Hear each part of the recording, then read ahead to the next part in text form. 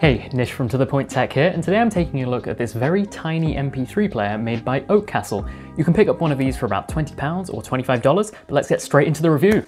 As you can see, this is a really tiny MP3 player and it weighs in at just 27 grams. It's modelled after the kind of SanDisk clip MP3 players, and it's kind of a Chinese knockoff of those basically. The kind of standout features I'd say are this clip, which allows you to connect it to stuff, and it also has Bluetooth included in there to connect up to headphones. The screen on there is probably something around 1.5 inches, I think. It's really not very big and it's not the most amazing resolution, but it does get quite bright. On the front you've got your main buttons to control it. It's kind of like a directional pad, and then you've got a couple side buttons. You turn it on with the on button, which is just on the top, and the last kind of button is on the side. You've got this toggle switch. Now if you turn that on, it will basically lock the buttons so that you don't have any accidental button presses while you're working out or something. In terms of your I/O, on the top we've got the 3.5mm jack for your headphones or whatever.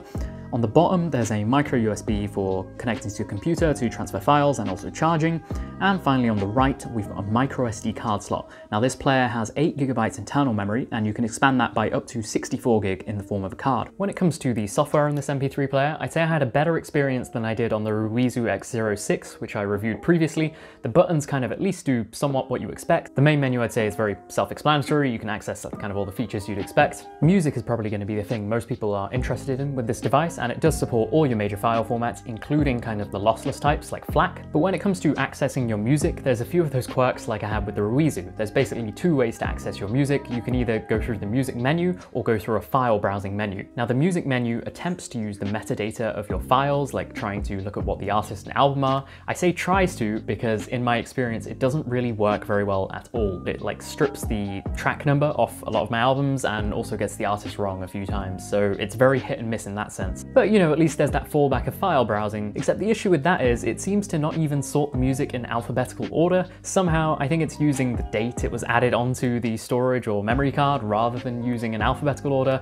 so it is a little bit annoying to browse your music collection, particularly if you're moving things on and off often. So yeah, in terms of accessing your music library, it's not giving you that kind of full iPod type functionality. You can't like shuffle an artist, for example, and as far as I can see on the device you can't really make playlists, and I'm not really sure if it would work well with playlists you've made externally, for example. The UI for playing music is at least quite straightforward and simple and works quite well. You can change the play mode to introduce things like shuffle, though it does take quite a few button presses. You do also have the option for a very rudimentary genre-based equalizer, which again you can access by pressing the M button when you're on Now Playing. Now Bluetooth is one of the standout features in this MP3 player, and there is a dedicated Bluetooth menu to kind of configure your Bluetooth devices. It is a little bit weird in that you have to press Bluetooth on before you go on to search for devices, but once you're onto that, the pairing is pretty straightforward. I didn't have too many issues with it, and it does have quite a good feature there. If you want to set it to automatically search for Bluetooth devices when you power on the MP3 player, you can enable that, or you can disable that if you're only going to be using Bluetooth devices sometimes. Now before I go on to talking about my experience using this player, I'd really appreciate if you could subscribe if you're liking what you see so far. It is a very long road to 1,000. But anyway, as for the basics using this thing, firstly, audio quality, both wireless and wired, is pretty damn good. It also goes quite loud, so if you're trying to drive some particularly high impedance headphones, I think it does a pretty decent job at getting the volume up. That being said though, it's really not an audiophile device because you're lacking a kind of detailed equalizer to tune the music just how you like it.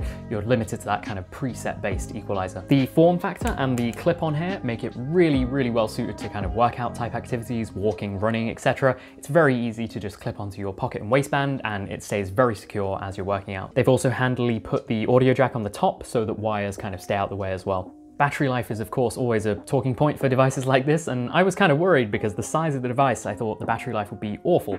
They rate it for 9 hours wireless and 30 hours wired. I tested it wireless, I ran a kind of battery life test myself and got 8 to 9 hours, which I was very impressed with. And while I haven't tested it for wired, I think it should be able to achieve at least 15 to 20 hours or so, which considering the size of the device, I think is very impressive. Oakcastle definitely aren't the only company that have tried to emulate the kind of SanDisk players. I found this other one by a company called Victure, which looks very similar to the Oakcastle player. It has the same button layout and perhaps even the same software. So when it comes to those two, I'd probably just pick whichever one is cheapest. As for SanDisk options, there's a couple out there. There is the Jam for about £20. That's kind of similar to this, but it doesn't have Bluetooth. In terms of their higher spec offerings, there is the Clip Sport Plus. Now this is officially waterproof and it does have Bluetooth, but it comes at a price of £40 and it doesn't have an SD card slot. So you're very much limited in terms of the storage capabilities there. And even if you're going to benefit from maybe a better file reading system, you might not be able to take advantage of that because you just can't fit as much music on there. So with that, I think my verdict with this MP3 player is very much mixed, and it's really a question of who it's for and who it isn't for. In terms of who it isn't for, it's definitely anyone with a large music library or anyone who's looking to tune, you know, their equalizers or to get the music a very particular way,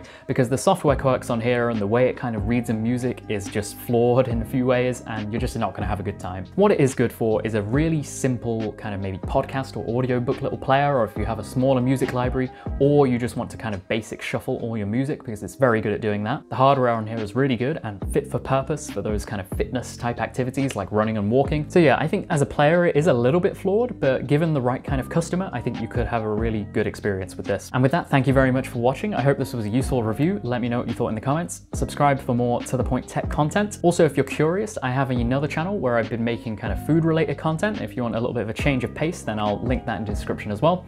Thanks again for watching, and I'll catch you in the next one.